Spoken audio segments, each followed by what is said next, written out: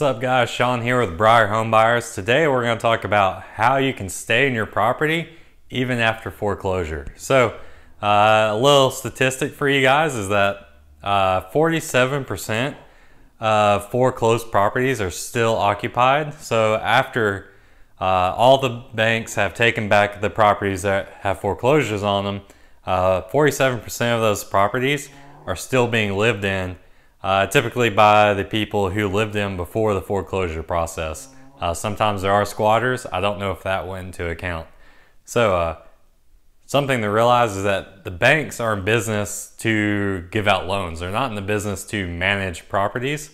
So it's in their best interest to keep people in those houses and focus on getting more people to buy them. So also something you have to realize is that vacant properties for the banks means that those properties are going to deteriorate and decay and be vandalized.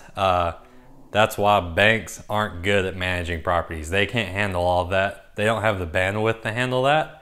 They're only good at financial stuff. So how to live in the property for free even after foreclosure. The first one is to just wait it out. It's usually not a good option, but if you're willing to go for that risk, once the property that you live in, that you own, has been foreclosed on, you can stay in the property until the bank is done processing that paperwork and foreclosing on the property. It usually takes a few months, so you at least have a few months of time before they'll come in and tell you to get out of the property.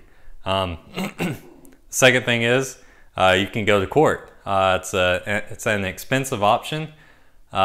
Usually the only way that you're going to win if you go to court is if the bank has neglected some of the paperwork or the legal process of foreclosing on the property, and you actually have a good reason that you should be able to stay in the property. The third one is cash for keys. So when we own rental properties, we want somebody to get out of the property. What we'll do is we'll offer them cash for keys. So meaning if we have a tenant, instead of going through the eviction process, what we'll do is we'll just say, hey, we'll give you $500 if you just leave the property, cancel your lease, and leave it in good condition. Usually people who are about to go through the eviction process don't have good relationships with the landlord, and they're most likely willing to do it, and that way they can get out of the property and move on. Sometimes they don't do it, but that's a good technique to get tenants out.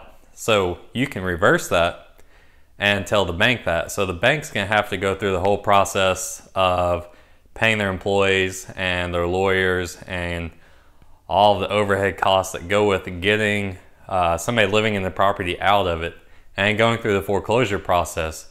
You can present to them that's gonna save them a lot of money if they just pay you, say $5,000, to leave the property and turn it over to them. That way they don't have to go through the entire process, saves them money, puts a little money in your pocket, and allows you to move on more quickly. You can even rent back the property. Like we said before, the banks aren't in the property management business, they're in the financial business. So them having an empty house that they aren't able to manage does not benefit them.